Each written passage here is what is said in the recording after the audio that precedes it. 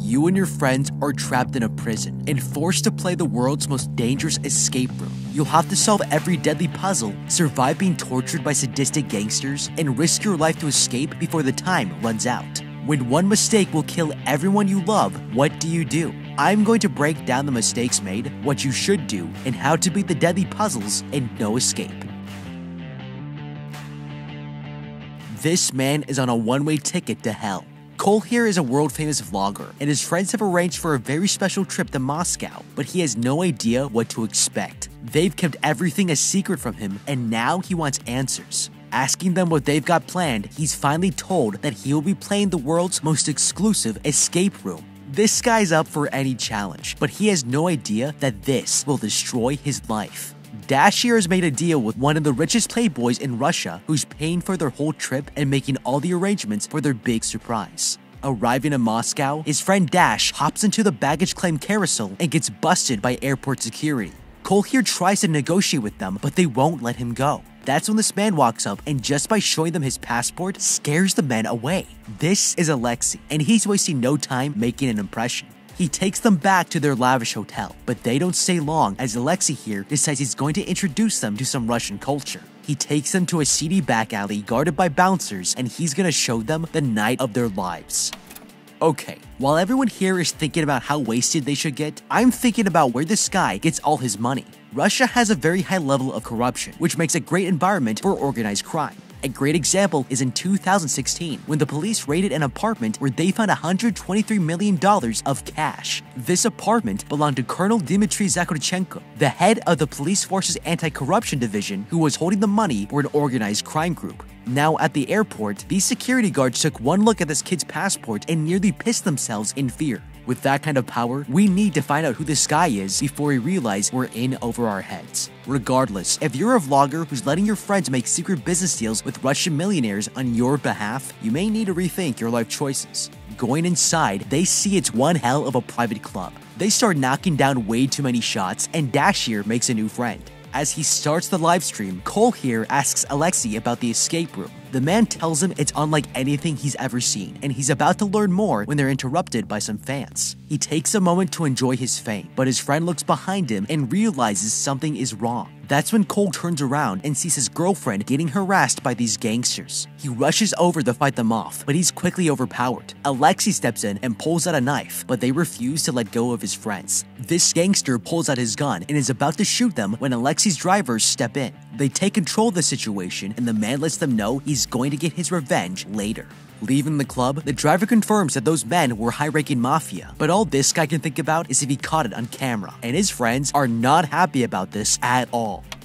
Okay, they have every right to be upset. Unfortunately, this kind of thinking is a quick way to lose your friends and alienate people. He was too distracted by his fangirls to listen to anyone else, and if this behavior escalates into more dangerous habits, he'll pull everyone else down with him. So if I were these guys, I'd slowly remove myself from his circle before this gets any worse. The next day, Cole and his girlfriend are being chauffeured and they want to do some sightseeing, but the driver locks the car doors, refusing to let them leave. It's strange behavior, but after some convincing, he gives them cash and lets them out. After exploring the city, they stop for drinks at a bar. Cole uses the cash he was given to pay the bill when a strange red card falls to the floor. The bartender comes to tell them their friend Alexei has already paid for their drinks and his driver is waiting. He then bends down and picks up the red card, handing it back to Cole. They're about to leave when his girlfriend stops him, warning that if the escape room gets too intense, he can back out. He assures her that he's ready for anything, and they leave, but he'll soon be wishing he took her advice. Okay, this is getting creepy. The driver didn't want us walking around the city on our own, and Alexei already knows where we are. It's clear that they're trying to control us, and we need to find out why. If they won't let us out of sight, then we need to assume that it's either for our safety or that they have a larger agenda here. Human traffickers will do everything they can to limit your movements and make you dependent on them. Already, we have been taken to a foreign country where we don't speak the language and can't ask for help. We also have the driver following us to make sure we don't run away. This could all be paranoia, but we need to keep our eyes open for anything suspicious. That night, they're taken to this industrial building where the game is going to take place. Cole feels that something is off, but ignores his instincts and gets out. Alexei here welcomes them, telling the group that everything they see inside might look real, but they're completely safe. Cole here starts live streaming the event, telling his viewers that they've been given special access to the escape room cameras and his fans will be able to watch everything that happens once they're inside. The security confiscates all their phones and plugs it into the broadcast room as the players wait to start the game. Suddenly, these huge men come in wearing gas masks. Alexei here informs the players that they'll be taken to an old Soviet prison, and the last man who was brought here never managed to escape. Now Cole must save his friends before time runs out, or else they'll be executed, but Cole here is determined to win. Okay. All of this is very impressive, and it might even be fun, but if you're thinking about the escape room, then you've already lost. We should be way more worried about whoever has control of our phone. This one device is the only thing that's guaranteeing our safety, because nobody would let us get hurt in front of 60 million witnesses. But if they turn the live stream off, anything could happen. Going inside without my phone is an absolute deal breaker for me, and if they can't accept it, then I'm getting on a plane and leaving. The guards throw a cloth over Cole's head and walk him into the prison, but he has no idea what he's in for. They lock him in a room as a timer starts counting down from 1 hour. He takes the cloth off his head to find a body on a slab, and this thing looks way too realistic. Cole here searches for clues on what he has to do, but the room has no hints and this cell door is locked shut. That's when he hears one of his friends call out to him, saying that they've been strapped to some kind of torture device with no way out, and he needs to think quickly to solve the puzzle before time runs out. Going back to the body, he sees an X marked on the man's stomach, and Cole here realizes there's only one way out of this room. He picks up the scalpel from a tray and begins to cut into the body. Reaching inside his guts, Cole here starts pulling out organs and feels something sharp is inside. Cutting it open, he finds the hidden key and uses it to unlock the cell door. Okay, these escape room designers spared no expense here. This body looks extremely lifelike, and it would honestly take me much longer to build up the courage to pick up the scalpel and start cutting. We should first be looking through the rest of the room for any hidden clues that might tell us more information. Sometimes the giant X is only there to mislead you from the real clues, and we won't know unless we cover all our bases. If we don't find anything else, we should observe the body for any scars, and if there aren't any, then we can deduce that if there's something inside of him, it's probably going to be in his stomach. Now, frankly, we should be thanking the game designers here, because without the X and with no scars on his body, we would have to search for clues in 3 possible places: his mouth, his stomach, or in his chamber of secrets. I don't know about you, but I'd rather cut a man's stomach open than go fishing around in the backside of a corpse. The stomach is actually much higher up than most people think, as it's positioned on the left side of the upper abdomen. Cole here cut way too low and had to search through all the organs to find what he was looking for. There could be anywhere from 15 to 25 feet of intestinal tract in the body, and he wasted a lot of time feeling through it. I would have made an incision right around here and started my search from the stomach, and this would have saved us as much as 5 to 10 minutes to use on solving the next puzzle. As he walks through, he finds his girlfriend locked inside of a glass box with no way out, and she has the key. Looking further, he finds his friend Sam in another cell and strapped to an electric chair. The host Alexei tells him over the intercom that he needs to keep moving, as Cole here has less than 50 minutes to save his friends and escape. He finds the others, with one shackled to a bar and the other trapped inside an Iron Maiden. His friend notices the blood on his hands, and Cole tells them about the guy he cut open, but that's when they notice that these traps are beginning to move. He walks into a cell with gears on the floor and realizes this puzzle is connected to the Iron Maiden. He starts placing them on the wall, trying to connect them together in order to stop the traps. But when he finally completes the puzzle, the wheels suddenly speed up and the traps start closing faster. He realizes there's a second part of this puzzle and runs to the other cell to finish the job. He's running out of time, but when he connects the final gear, it stops the trap, saving his friends at the last second. The doors swing open, and now they have only 30 minutes left to get out alive. Okay, he managed to get the job done, but just barely. Ironically, this puzzle might be best solved by not using your brain at all. Now there's one huge advantage here, because whenever he puts a wheel in the wrong hole, a buzzer sounds. If it were me, instead of trying to figure out how each wheel fits, I would put a wheel in every hole until one of them didn't sound the buzzer, and I'll know that's where it belongs. But if we can't solve the puzzle quickly enough, we have another advantage to work with, because these gears can be jammed. I would have stuck a loose brick or a broken pipe between the wheels to buy myself more time and assemble the puzzle without torturing my friends. Now, there's something even more important to consider here, because this was way too close a call to ignore, and we have to ask ourselves what would have happened if we didn't save our friends in time. I would be checking these spikes to see if they are real, and remove the gears again to see if the Iron Maiden actually closes, because if it does, then we need to seriously reevaluate the situation. That body in the first room might have actually been a real human, and these torture devices could have life or death consequences. In order to play this game correctly, we need to understand the stakes of the game first. They move on to the next cell where their friend is strapped to an electric chair, and to set her free, they have to solve this maze. At first it looks simple, but when Cole here moves this metal piece, he bumps it against the side and his friend in the chair suddenly jolts in pain. The slightest move could electrify their friend. Thinking it's all just a game, Dashier wants to turn and intentionally touches the sides, but the woman here screams in pain. She's really being shocked, but time is running out and they can't be careful anymore. He quickly solves the puzzle, ignoring the woman's screams, and finally gets the probe to the center of the maze. Okay. Even the lightest nudge will barbecue your friend here, and all this adrenaline is going to make it impossible to keep your hand steady. We need a way to guarantee we won't touch the metal, and I would try to solve this problem by taking off my shirt and place it between the maze and the probe, blocking them from making contact. They could have easily moved the shirt with the probe until it reached the center, and now risk giving their friend permanent nerve damage. With the cell door swinging open, they free her from the electric chair, but she's fed up and wants to leave the game. They try to get Alexi's attention, but the host has gone silent. They all wonder why he's not answering, and Dashier confesses he barely knows the guy. He had no idea things would get this intense, and now they're trapped in an old Soviet prison with no choice but to complete the escape room on their own. Together, they go to solve the last trap, but realize the water inside of the tank is almost to the girlfriend's knees. She still thinks this is just a game and can't hear them through the glass. With the clock ticking, the group checks out the final puzzle and finds 2 jugs. Thomas here figures out that they need to pour 4 liters of water into this funnel using these 2 jugs and starts filling up the 5 liter. The tank is almost halfway full, and that leaves them with little time to solve this. They pour the water into the smaller jug and go through a process of emptying it, filling the 3-liter jug, and refilling them again. It's taking a long time, and the girlfriend has to stand on her toes to avoid drowning. But Thomas here is able to finally get the 4 liters they need to solve this puzzle. They beat the challenge and run into the girlfriend's cell. Okay. They solved this puzzle the way they were told. Unfortunately, transferring all this water from one carboy into another over and over is going to waste a lot of time, and chances are it's still not going to give them a perfectly accurate measurement. This 5-liter carboy already has ridges evenly distributed across the side, and it would be much faster to use this to help quickly calculate how much volume of water each of these sections hold. With 5 liters roughly divided by 4 sections, we can assume there's close to 1.25 liters each, and that makes it pretty easy for us to eyeball the correct amount, dump it in, and see if it triggers the cell door to open. However, nobody realizes that this puzzle doesn't actually need to be solved at all. If they need 4 liters of water to open the cell door, then we can assume it's being triggered by the water's weight. So there's no reason that going over the weight limit would not trigger the mechanism. Simply put, 5 liters would do the job just as well as 4. So I would fill up the 5-liter carboy and dump the whole thing in, because it's more than enough weight to do the job.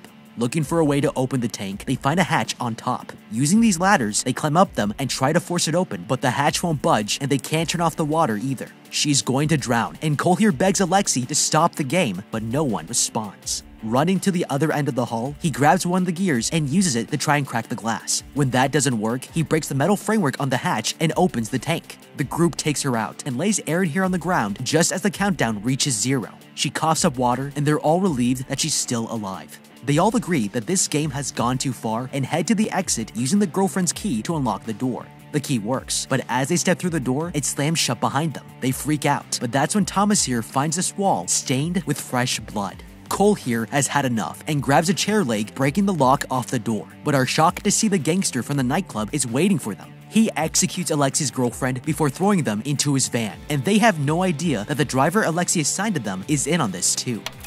Okay, this is a bad situation. With bags over our heads, we have no idea where they're taking us, but there's a silver lining here because they didn't drug us or knock us out. Since we're still conscious, we can use the shifting weight of the van to figure out when we're taking a left or right turn. In order to get a better feel for the changing directions of the vehicle, I would prop myself on my hands and knees as narrowly as possible. The less stability I have, the more I will feel the effects of each turn. If we memorize the route and count how many minutes or seconds between each change in direction, we can create a mental map of where they're taking us so that we can get help if the opportunity presents itself. Cole finds himself tied to a chair next to a table full of bloody medical tools. That's when this Russian man enters the room and tells him he's live streaming this to a private audience. The viewers have paid to watch him and his friends get tortured and killed, and Cole here realizes that this is no longer a game. In Soviet Russia, you don't beat puzzle, puzzle beat you.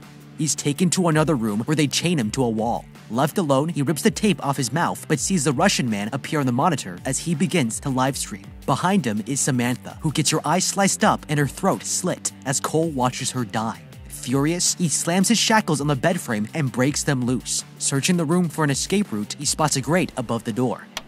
Okay, it's become absolutely clear that we are way in over our heads. But if we move past the panic and trauma of what's happening, we'll see a golden opportunity because something here doesn't add up.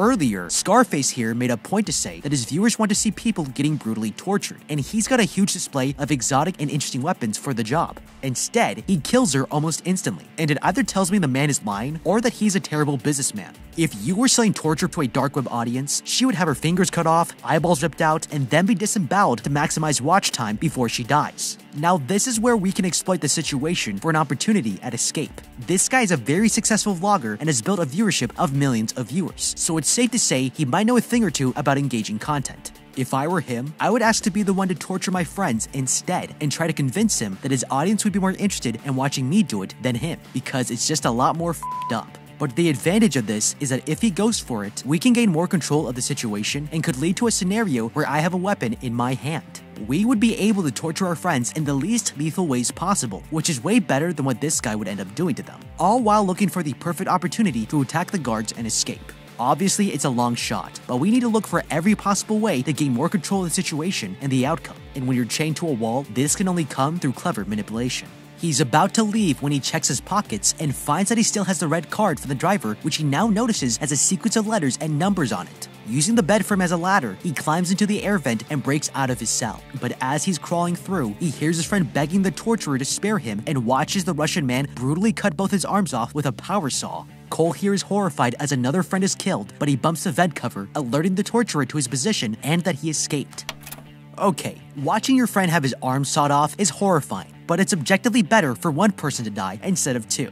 Vents are extremely loud because the sheet metal bends and shifts under your weight, and moving through them is an easy way to get caught here. But the more limbs your friend loses, the more chances he gives us to escape, because we can use the noise of the power saw to cover the sound of our movement in the vent. If we only crawl forward when the buzzsaw is turned on, we can escape through the rest of the vent undetected and make our way out. It's brutal, but at least this way our friend isn't dying in vain, and we can tell his family he went out as a hero. Cole here crawls out of the vents and into another room where he hides as the guards search for him. He sees his way out of here and sneaks around to avoid being spotted. Picking up a metal pipe, he throws it across the room and distracts the guards as they go check it out. Waiting for them to leave, Cole runs for the exit and finds his way blocked by a door with a keypad. It's locked shut, and he doesn't know the passcode, but notices a sequence of letters that match the ones on the red card. Using the numbers as a password, he breaks on through to the other side and finds the driver waiting here in the parking lot. The man reveals that he's actually been trying to help him and gives him the keys to his car, urging him to hide before it's too late. Staying out of sight, he watches as the driver is taken away by the guards. He gets into the car, and although he knows he should escape, decides to go back and rescue his friends. He walks through this blue door and it locks behind him automatically, as he now has no choice but to move forward with his absolutely terrible plan. Okay, now is not the time to start being noble. We've been lucky enough to not only escape with our lives, but we've also been given the keys to this car. What he's not appreciating here is that not only is this his best chance at survival, but it's also his friend's best chance as well. I would turn on the GPS and race to the nearest police station to lead them back to the building so they can raid it. I'm sure his friends would agree with this strategy, because if I were this guy, I would definitely want the police saving me instead of my scrawny vlogger friend who could barely lift a metal gear. The man has no chance of saving his friends, and it's delusional to think that going back inside will improve anyone's chances of survival. But if we insisted on ignorant bravery, we should at least go in with something to attack with. There's a pile of cinder blocks here, and although they're heavy, they could be smashed over someone's head if we use stealth to approach them. He makes his way further in and finds Thomas here locked inside one of the rooms. He helps him up, and together they venture deeper into the building. They walk into this room and hide behind some valves as one of the guards searches for them nearby. They wait for the guard to leave and sneak through a doorway, locking it shut behind them. His friend tries to get the handcuffs off, searching for something that can break them, but he bumps into a crate, making a loud noise that alerts the guards. Cole here sees a grate in the floor, and they drop down into the crawl space, replacing the cover just as the guards break into the room. They sneak through the sublevels until they find another grate and climb their way up.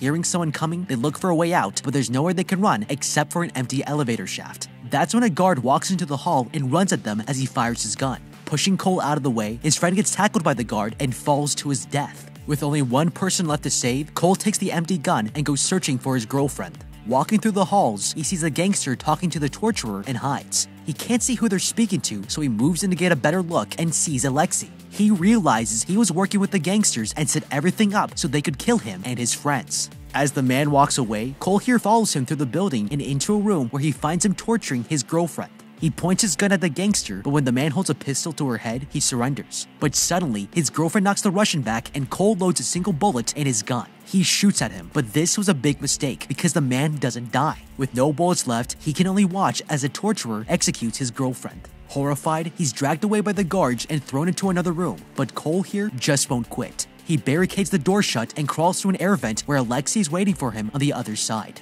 The man tries to explain, but Cole is having none of it and tackles the man to the ground before savagely beating him to death. All of a sudden, lights flood the room and all of his friends walk out very much alive. This was all an elaborate prank, and everyone else was in on the joke, including his audience. But when they get closer and see that he's murdered Alexei, they're all shocked. Cole watches the video play, explaining how everything had been faked, and he breaks down realizing he's made the biggest mistake of his life. Okay, I gotta say, this was a pretty f***ed up prank, and these so-called friends shouldn't look this surprised. If they thought this was all real, they would have beaten Alexei to death just like we did. We had to experience everything as though it really happened, and this is going to take a lifetime of psychotherapy to deal with. I think I would prefer the experience be real than have to see my friends every day knowing that they scarred me for life. It's only fair that we embrace the trauma and kill everyone left to teach them a valuable lesson. In Soviet Russia, you don't pull prank pull you. What do you think? How would you beat No Escape? Let me know with a comment down below. Thank you so much for watching, leave a like and subscribe, and check out the How to Beat playlist for more videos like this. Until next time, have a damn good day.